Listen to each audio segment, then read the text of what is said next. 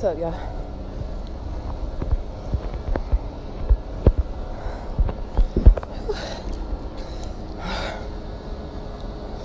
What's up?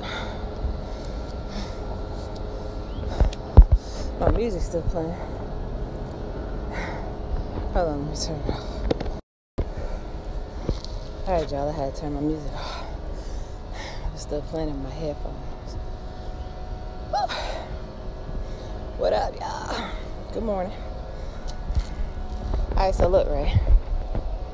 Let me show y'all something. Let me see if I can show you. There's be some serious stuff going on. Don't nobody want to pay attention to. Let's see. Y'all see this? And I'm showing you because you can't really see him. Because I don't want to expose him. But I want to expose what is happening. Okay. So I come out here and I run the stairs. Maybe at least every other day. I can't say I'm as consistent as daily or whatever, but one thing I haven't noticed, especially maybe because it is summer and it's the nice weather or whatever, it was hot, y'all. It's real hot in the Chicago area, but every single time I come out, there's a homeless person sleeping somewhere in the area. Yesterday, when I got here, there was someone sleeping on the bench that is right here by where I'm standing now. I pull up today, and that person that I just showed the rest of you is laying there sleeping. And there's just always someone, hey, little kitty. Hey. No, I don't like cats. I'm a dog person. But, no, I wasn't being chased. Not at all. But, so, like, even today, when I pulled up, and I see this person sleeping, right? And, of course, he's right by my stairs. So, I had to sit there for a second. I'm like, Lord, do I still run my stairs? Right? But, if any of y'all know anything about me, I'm a daredevil. And I'm not afraid of nothing or nobody because I know who covers me. So that I wasn't, afraid, but I was like, man, I don't necessarily want to wake him up, right? Maybe you need to get woken up by somebody with some activity. So I decided to still run my stairs, and I'm here and I'm running. And I'm realizing like my momentum, and I'm steadily looking over. And of course, my mind, when I see people that are in need or in an environment that they may feel stuck, right? I always think about those times where I was weak in my own flesh and was going through different things. And yes, I go through things even right now as we speak that I don't exactly speak on or talk about, because I'm still going through it, right? But I do trust and believe that God will bring me out of it. And once he brings me out of it, of course, then that's my testimony.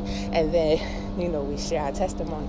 But I think about the times that I wasn't sleeping on park benches, but I was sleeping in my car because I was homeless, because I had lost everything. Some by choice and some by force. However, I was still able and had the strength to pick myself up and keep it moving, and regroup, and get back in the swing of things. So I'm trying to tell somebody right now that you might be sleeping right next to some activity that could change your life, right? So you might have fallen asleep somewhere because you felt hopeless, you felt like you didn't have any other choice, and this might be your only resolution at the time. But however, if you wake up on time, you might just encounter somebody or something, or jump into the movement of something that can change your life, right? But the thing is, you have to make the decision that you ain't gonna stay sleeping while the activity is going on around you, because you just never know what's going on around you. Because see, right, the stairs is right next to, and I'm using the stairs because that's where I'm at, that's what I'm doing, y'all. But there's a person that obviously felt helpless enough that they would have found any crack or crevice to just lay down in. And I don't know about you, but I done found plenty of those cracks and crevices in the past because they seemed easier to deal with than actually trying to find the momentum that could have got me out of the situation altogether. So I don't know who you are. I don't know who that is. Yesterday, the person that was sleeping on the park bench, I rebuke you because we're not in that. Watch the video. We're in a whole different type of video, bro. Get it together. You might be the person that needs to realize that you still stuck in some toxic behavior that you need to get yourself out of. And maybe somebody brought you to this video so that you can get your mind out of that toxicity, because you cannot progress as long as you are living in a recession of your mind. Yes, you cannot progress as long as you are constantly holding yourself back to a past, especially someone else's past. Move along. That's over 10 years ago. We done progressed since then. So while you still holding on to what I did or did not do in the past, we done progressed. We done moved on. We done got stronger. And you should too. Because if you still looking at something that somebody else done a long, long time ago and you have not progressed yourself, hey, that's not good. So the whole thing is, you just never know. How y'all doing? You just never know who might have the momentum around you to get you out of the situation that you continue to just dwell in. I was listening to Eric Thomas this morning, and he was talking about how the 200 years ago, things were so different. The opportunities that we have today are not the same opportunities that our ancestors had. Take advantage of the opportunities that's available to you. Take advantage of the situations that are available to you. Take advantage of the resources. There are so many resources available. Utilize them. Humble yourself. Humble yourself before you submit to something toxic. Humble yourself. You never know who's around you with the energy that can change your life. You never know. It can be packaged in a whole different way, in a whole different perspective than you have ever thought so. Thank you for cleaning that up. It wasn't here yesterday, I promise you. When I ran the stairs yesterday, it wasn't here. I was like, somebody did a whole lot of drinking but didn't.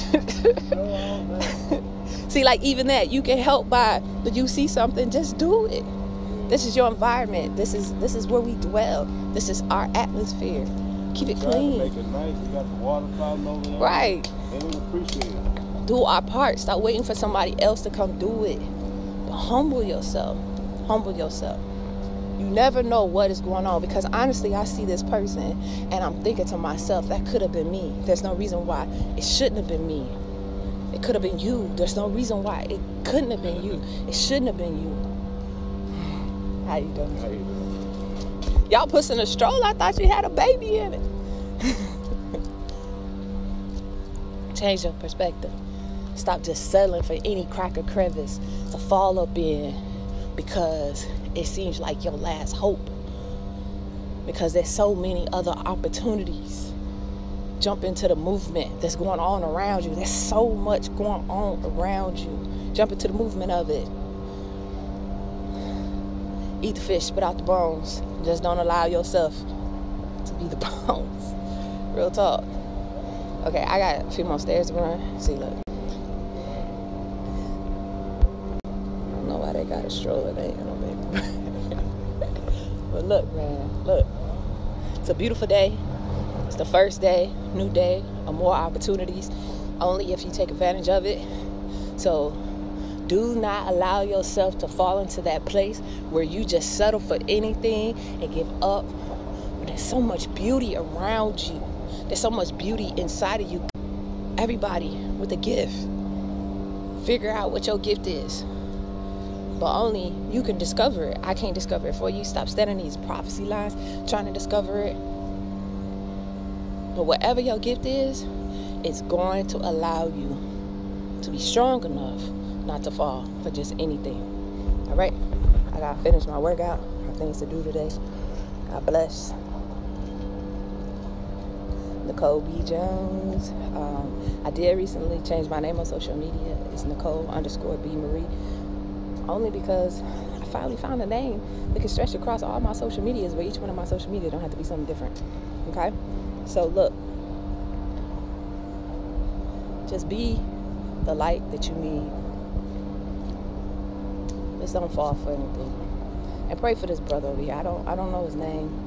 Yesterday it was a woman. It looked like a man at first, but as I ran up and down the stairs, I realized it was a woman, and my heart ached. And I don't know her name, but I started praying for her. The more I ran, the more I was thinking about her. I was praying for her. This morning she wasn't here. There's somebody else. And man, you know, when we see homeless people, don't look down on them, because you don't know what it took for them to get there, and you don't know what steps you might be walking in as well. None of us is excluded from this type of life.